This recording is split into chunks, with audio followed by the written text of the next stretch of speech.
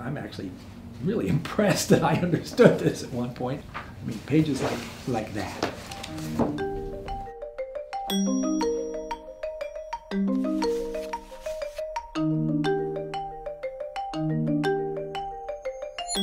So this is my PhD thesis, which was submitted in 1974 to receive the PhD in chemistry from Yale University, based on the work I did there as a graduate student when I was mostly interested in quantum mechanics. My lab was basically a desk. It was in the basement of the Klein Chemistry Building. There were no windows.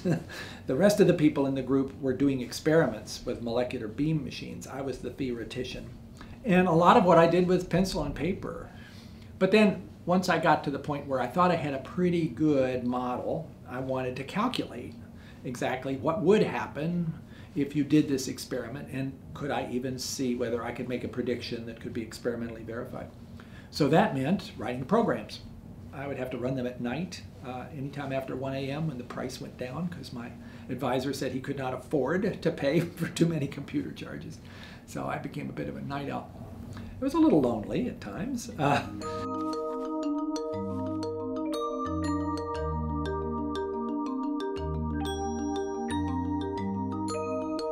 Being there late at night, which I often was, I would interact with other graduate students who kept a night schedule, and there were plenty of them. And one in particular, who was just one floor above me, Jay, was working in a lab of a nucleic acid chemistry professor. And we would, take a break at 2 a.m. and I would tell him what I was doing right then. And he would sort of look at me like, okay, whatever. And then he would tell me what he was doing. And this was right at the point where recombinant DNA was being invented. The idea that you could splice pieces of DNA and put together new structures that might actually be kind of interesting for understanding how life works. And I was astounded that actually I had missed this whole thing about biology. I couldn't believe I came all the way to being a second-year graduate student in chemistry without realizing that life made sense. It always seemed to me that it didn't make sense. It was just this muddy stuff. And it was a revelation. I wanted to contribute. I wanted to have some insight, to feel like my involvement in science had meant something.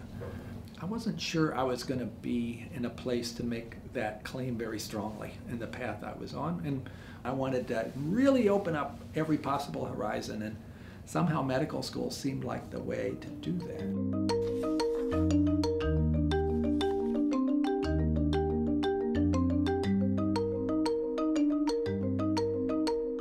I was only at Yale for 3 years. I got there in September of 1970, and I was starting medical school in September of 1973.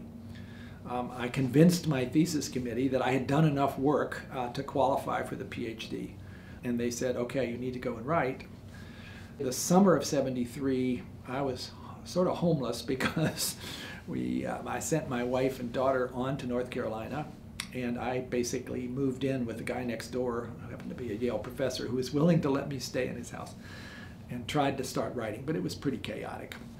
Did it really add significantly to the knowledge that the universe contains? Well, it would be a rather small contribution, to be sure. I think the greatest beneficiary of my PhD was not probably the universe, it was probably me. It's not about learning techniques. I didn't learn any techniques in my PhD that I've ever used since. It's about a way of thinking, about a way of approaching a problem. And that's essential. Maybe it doesn't have to be in the framework of a PhD, but you need to have that time somewhere along the way.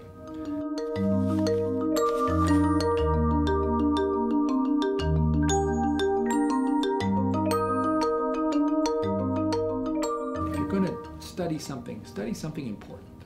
It might be risky, it might be hard, it might not work, but there'll be plenty of time to take the bread and butter experiments in stride, but don't use that PhD experience in that way.